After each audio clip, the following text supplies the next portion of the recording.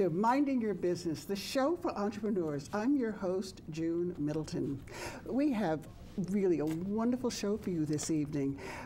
Two really delightful and very interesting entrepreneurs who have a coffee shop called Birch Coffee right here in Manhattan at 5 East 27th Street. Great location. I am really pleased to have on the show this evening co-owners of Birch Coffee, Jeremy Lyman and Paul Schlater. Welcome to the show. I am just delighted that you could come, and I am thrilled to have someone here that has a coffee shop right in the neighborhood, so to speak. So please tell us about yourself and your business. And Jeremy, why don't you start? Well, thanks for having us on the show. It's really great to be here.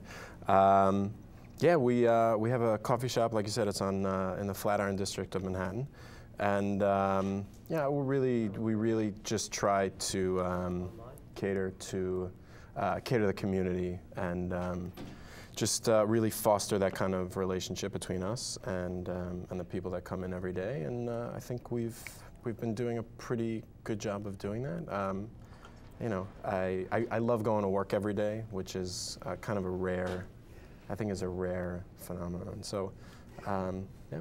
Yeah, I don't know too many entrepreneurs who have their own shop business that don't have some degree of enjoyment going to work, because there's nobody to yell at them if they come late or if they forget something, and they know what they have to do. So, and I know that it is a very well attended and traveled, and you have a good clientele, because I know we spoke today, Paul, and I know you're saying, oh, why is she calling me now? And you were having what sounded like an absolutely crazy lunch hour. Yeah. I mean, is your restaurant primarily catered to a lunch crowd, or is it, what are your hours? The hours are during the week. We're open from 7 a.m. till 9 p.m. On the weekends on Saturday from 8 a.m. to 9 p.m. and on Sunday from 8 a.m. to 8 p.m.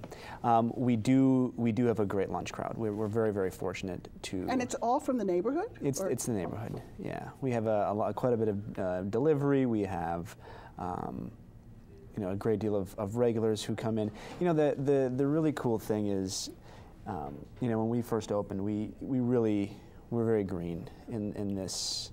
You know, we both worked in restaurants, but not owning our own shop, obviously. It's a lot different from working for someone else and having your own running the shop yourself. Yeah, it's funny when you mention the coming in late thing. I would love for that to be the case, where we could just like not show up. You know what I mean? But as it is, you know, we're very mindful of our business and of our staff, and being there is a pleasure and a joy for us. And you know, as hard of work as it is, I can't imagine doing anything else at this point. How did you get started? What's your background? Are you both from New York, or did you go to school here? Or I grew up in Long Island, so just outside the city. Mm-hmm. And I went to college upstate for a couple of years, and I finished up in Queens College. Mm-hmm. Got my degree in economics, and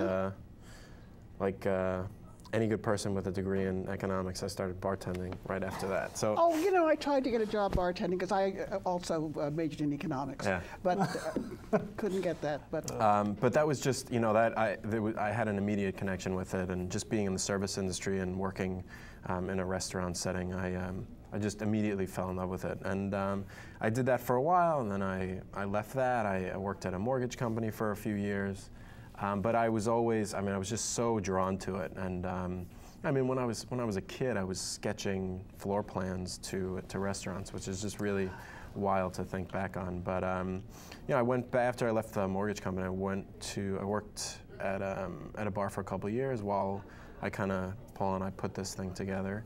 And Yeah, and then we opened up October of 2009. So it's not the restaurant, the coffee shop is not that old. No, it's not. No. Just a few years. Yes. Yeah. So what is your background? How did you get drawn into the restaurant field? I've been working in service since I was 15 years old.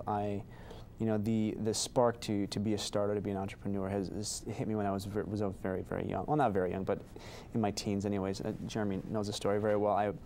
I tried to convince my father when I was 16 years old to take out a second mortgage on his house so that I could open a video game shop with a friend of mine that I was actually working in a restaurant with at the time. Now, my father, in his very good sense, declined. I can't remember if I had numbers or what I brought, but I remember having something tangible to bring to him, saying, "This is such a good idea, Dad. You should really, take out another mortgage on your house and invest in my wonderful idea." And that was the start of something. It's funny. I didn't really listen to that sense until a little bit later in life. When I went to school, I didn't go to school for economics or for business at all. I actually went to school for acting, of all things. And interesting. Very much guided by my folks. I have wonderful support of my family. But as I came to New York and started to audition and start to work in theater and stuff here, it did not feel the passion, the drive that I did when I was having those early formative experiences. So. Well, did you work much though, actually in a restaurant or a coffee shop? Oh, he was an actor. That's all I did. I mean, I bartended and waited tables. That's all I did. Yeah, come on, you kidding me? That's how that goes. Absolutely. Yeah. No, I had a tremendous amount of experience doing here that. Here in Manhattan. Yep. And also managing some different restaurants in the city as well. So that was my. So you came to it with some experience. Oh yeah, absolutely. Okay. Yeah. So when did you go into shock? When you actually decided you were going to open up your own place and realized everything that was involved? Did you come up with a business plan, or did you actually write it out, or? I'm just buying literature and reading books on how to actually write a business plan.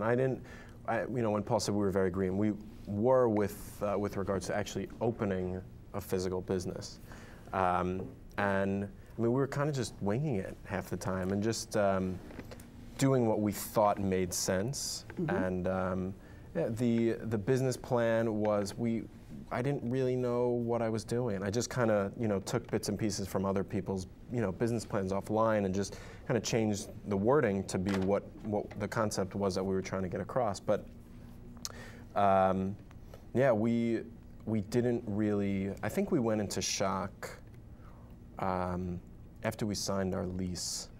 A nice I think that was really New when York, Manhattan commercial lease. So that was pretty much when we went into shock, and it was really nerve-wracking because now there's something physical, there's something really tangible to it instead of it just being this really cool idea and concept. Mm-hmm. And all of a sudden you're dealing with insurance issues and employees and we were pretending. Like I pretended to know what I was doing. Yep. I really did.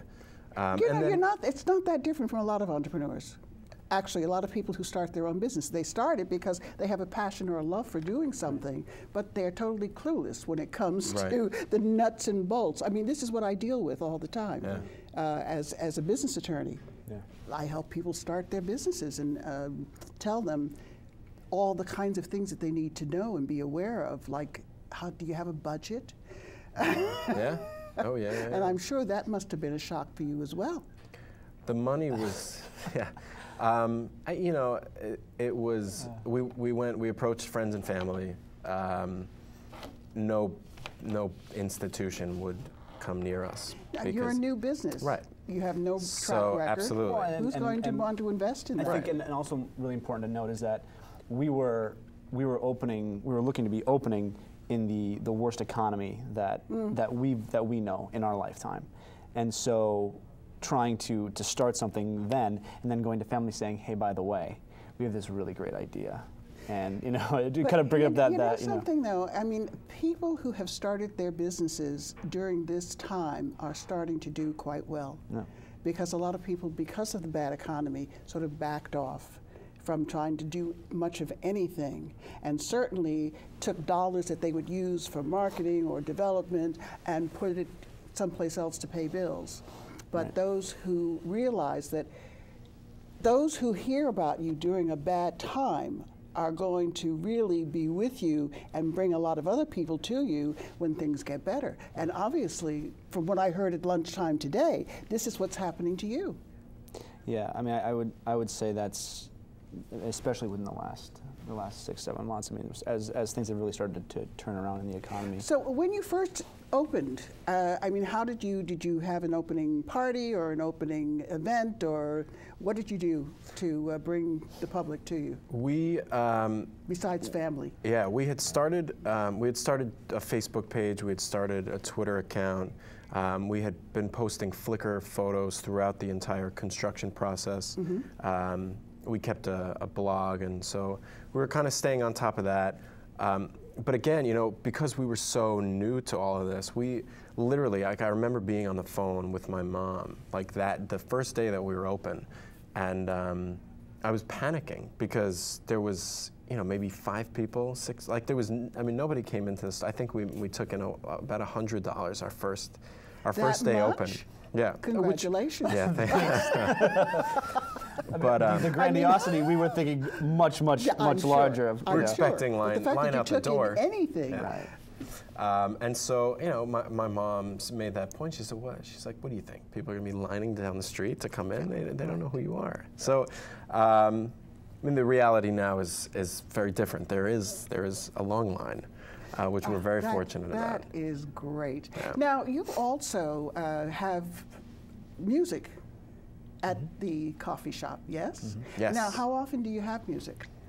I mean, there's always music playing. It's actually awkward when the music stops for more than a minute. Live? No. No, I mean live. Are you talking about? Yeah, we do. We usually have between 1 and 2 performers a week. Oh, that's great. At the shop, yeah. That's great. Now, I know that you've, I thank you very much for doing this. You've brought a couple of your performers that have appeared at your coffee shop with you this evening. So Nick and Sam, we have a blog post. Every Monday we post new up-and-coming artists, and so they were a recent post of ours, and they're here to play some tunes. Oh, well, that's great. So if you'll just introduce them. Yeah, Nick and Sam, Leland Sundry.